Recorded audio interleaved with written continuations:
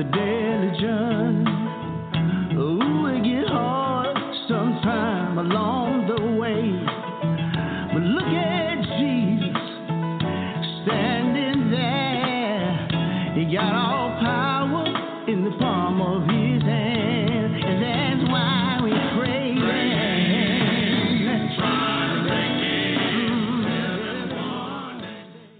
Good morning, good evening, whatever time it is, wherever you are, God is still in control. Let us go to the throne.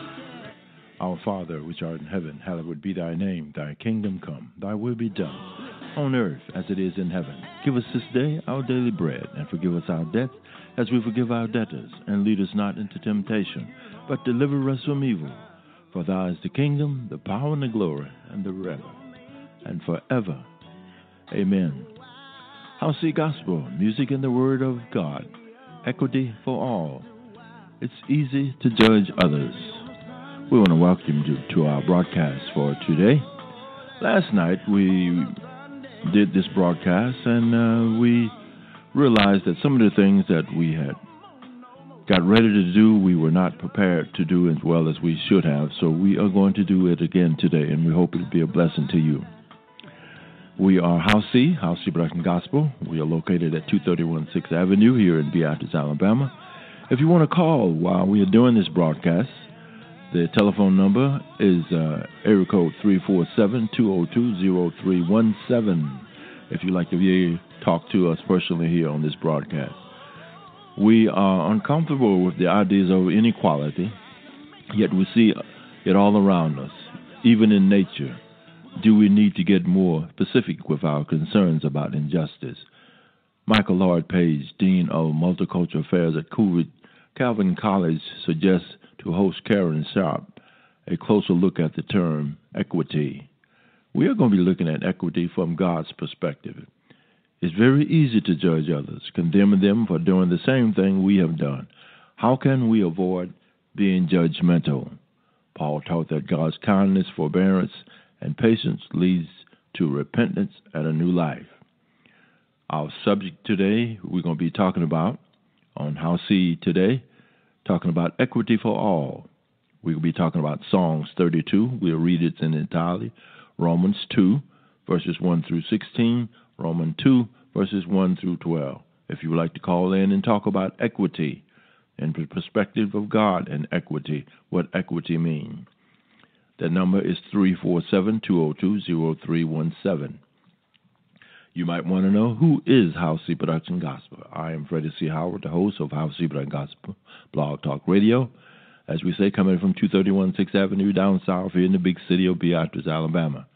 You can reach us by cell, area code 251-362-1935. You can reach us on the internet by email at housecgospel@yahoo.com or email at freddiechoward@gmail.com. We are located all over the internet. We are located on Reverb Nation. We are located in many places here on the internet. You can find us on Facebook at www.facebook.com/houseinternetradios/ We are all over the internet, and we hope that you will partake in being a part of our ministry and being a part of what we do here at House C Production Gospel. One of the things we do is that we play all styles of music. We play all styles of music, regardless of what style it is: gospel, bluegrass, praise, worship, traditional. We have powerful conversation covering any of the subjects dealing with humanity. Any of the subjects dealing with humanity, we will be talking about them. You can find us on our podcast. You can find us on iTunes. Our podcast is housecgospel.blogspot.com. You can find us on Twitter at housec777, www.twitter.com, housec777. You can find us on Facebook as well as Google Plus as well. We're all over the internet. House C Gospel Music and the Word of God, equity for all. It's easy to judge others. We will be with you for 3 hours, and we hope that you will partake of the subject matter. And people can change the truth, but the truth can change people. People can't change the truth. They might try to deviate from it and change it in ways that is not good for us all. But guess what? God is the balancing factor when it comes to truth. God is the balancing factor. He knows what is true. And whatever you speak, whether it's truth or a lie, you will be judged according to equity versus equality. Equity versus equality. What about it? Equity versus equality. We have some opening information for you on equity versus equality. And one of the things you want you to remember is this. People can't change the truth, but the truth can change people. As we get ready to continue here on House of Industrial Blog Talk Radio, I hear the rain falling outside. What a beautiful sound. Rain on the roof here in Beatrice, Alabama. God is so powerful and God is so good. He gives us the water that we need, whenever we need it, however we need it. An awesome thing for God to do. As we continue here on House of Production Gospel Blog Talk Radio, we're going to pause for just a minute, and you stay with us as we continue here on House of Production Gospel Blog Talk Radio. Our subject for today, House of Gospel Music and the Word of God. God, equity for all. It's easy to judge others.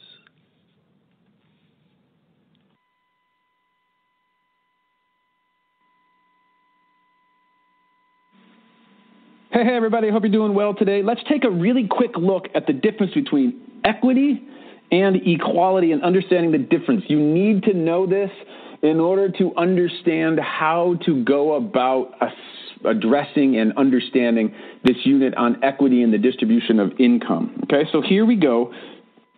The equality in the distribution of income would mean that everyone earns the same amount of money regardless of what skills he or she provides to the labor market, right? And this, of course, was the objective of socialist economies using the communist system of economics, and this is not the objective of modern market economies. So equality in the distribution of income, economists, neoclassical economists are not saying that everybody should earn the same amount of money. I know I had a really powerful life experience. We traveled to Cuba, and I was in a cab in Cuba, and I was talking to the taxi driver, and he said, "No, I'm a doctor." I said, "What? What do you mean you're a doctor?" He said, "No, I'm a doctor. I'm a physician. Last year I went on a trip to Mexico to train doctors in whatever his specialty was." And I said, "Well, why are you driving a cab?" And he said, "Well, I make the same amount of money every month. I make $15 a month if I'm a doctor or if I'm a taxi driver. So I figure I enjoy driving. I enjoy meeting people. And so I became a taxi driver." And it was so striking because here's this highly trained professional. And the system that he lived in was in Cuba. And the objective was equality in the distribution of income and that everybody would make the same amount of money regardless of their trade. And so he became a taxi driver because it was less stressful and he enjoyed it more. That's not what free markets do. That's not what you're going to be doing in this unit. What you're going to be doing is looking at equity in the distribution of income, which refers to the fairness in the distribution of income. Okay, so increased fairness can be achieved through macroeconomic policies that place higher tax rates on wealthy people than lower income earners. And increased fairness can also be achieved through fiscal policies that redistribute a nation's income through transfer payments and spending on public goods in a way that provides equal opportunity for the entire society. Equity in the distribution of income is not saying everybody earns more, but what it is saying is that if you do earn more, then you, by the fact that you earn more, you ought to pay higher taxes so that those who don't earn more ought to have equal opportunity in life.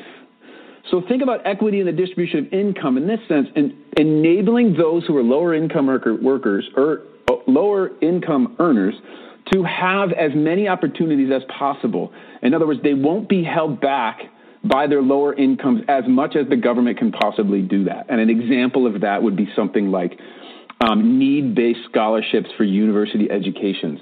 If somebody is a great student, has got great grades at a public school, but their parents cannot afford, their economic situation does not enable them to afford a college university, a university degree, those children should not be denied the opportunity.